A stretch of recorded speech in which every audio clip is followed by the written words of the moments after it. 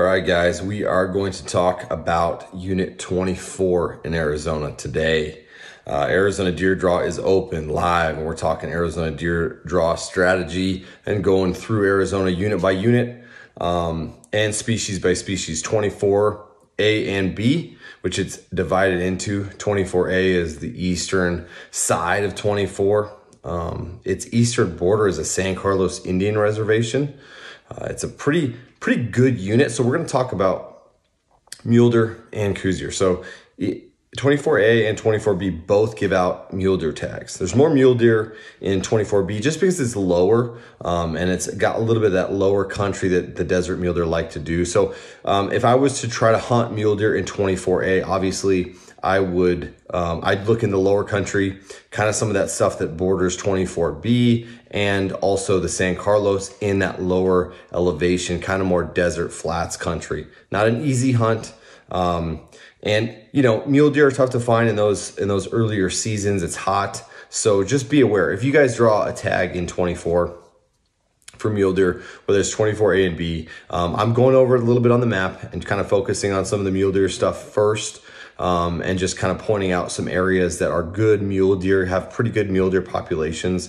But again, you know, sometimes when you're hunting mule deer, then this doesn't necessarily apply with Coues, but when you're hunting mule deer, you're not really looking for the most population for a buck. Even a small buck will do what big bucks do sometimes. So if you're looking for a mature type buck, look in areas that aren't heavily traveled by humans. Look in areas that aren't, they're not going to be pounded by other deer or cattle quite as much. Now, they can live in the same areas, but typically bigger mule deer bucks during hunting season, during the rifle season, when they're hard-horned, they're not going to be around does quite as much. So if you see groups of does, that's great. It obviously indicates that there is food and water and enough of the habitat can provide everything a deer needs to survive. However, don't let that fool you into saying you're going to go find bucks right around those bunches of groups of mule deer does. So get in a country a little bit more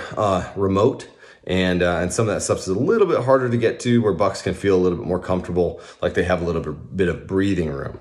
So that's my mule deer spiel for 24A and B. Obviously 24B is the better mule deer. They give out more tags, bigger populations, stick in some of that lower country. Okay, let's move on to Coues deer, because Coues deer is kind of the icon in Unit 24.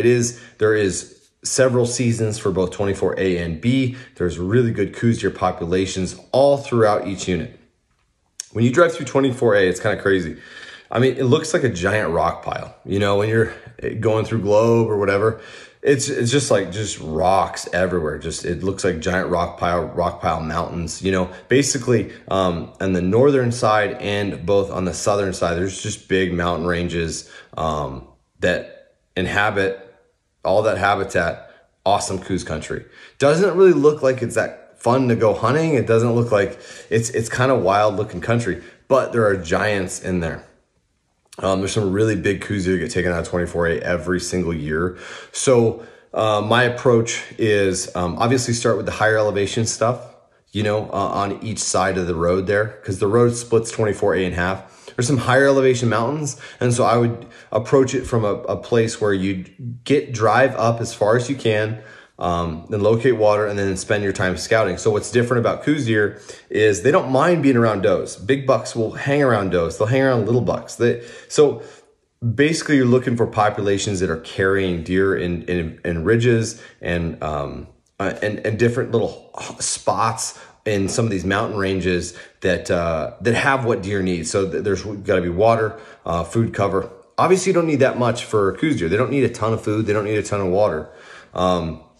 But any population will indicate to you that, hey, this is something that the Coues deer like. There could be a buck in here, so take your time and pick that apart too. So really good hunting in 24A. You got to be pretty physical. You got to hike into places where guys are not going to be able to drive their quads to, and there's plenty of spots like that. So just be ready to go hiking to get after and into some of that bigger Coues deer country.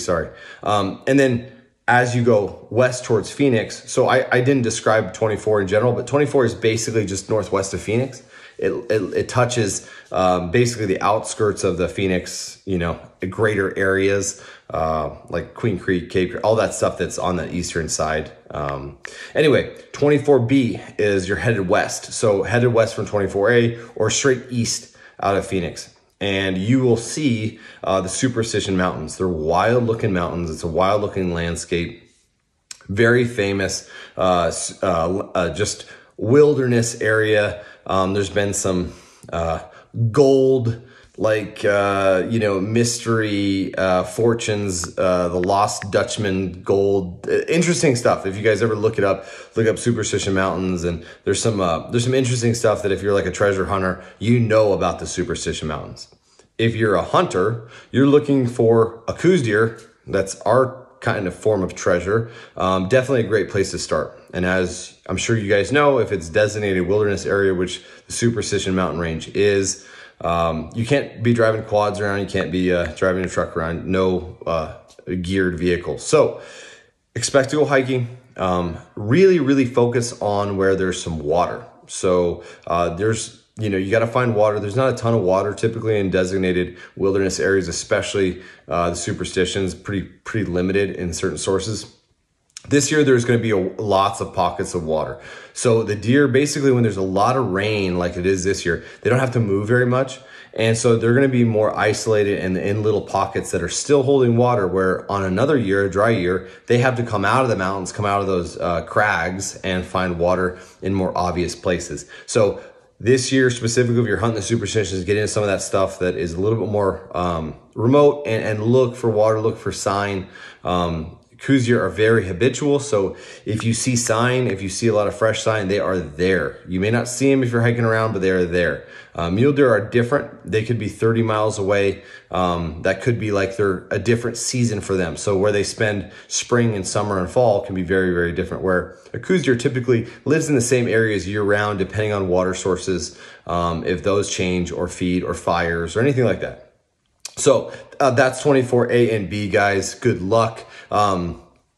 Get after it. That's one of those units where, hey, it's real close to home. If you live in the Arizona area, you live in Phoenix area, get up there, go scouting, familiarize yourself with every little part of it, and then focus on a section where you found the most sign, the most deer, and you'll be successful. And success isn't always shooting a big buck on your first hunt, but it's a hunt where, hey, you guys can draw it every couple of years or every year in some cases. So get after it, learn the country. And if you need any help, hit me up on my links below. If you have any questions, hit me in the comments. Glad to help out. Glad to hopefully educate you guys and understand 24 is what it's all about. 24A and B, mule deer, Coues deer, all that stuff. So I'm going to come at you guys with some more units. We're going to talk 27, 28. And heck yeah, I'm fired up. Arizona Deer Draw, June 6th deadline. Talk to you guys later.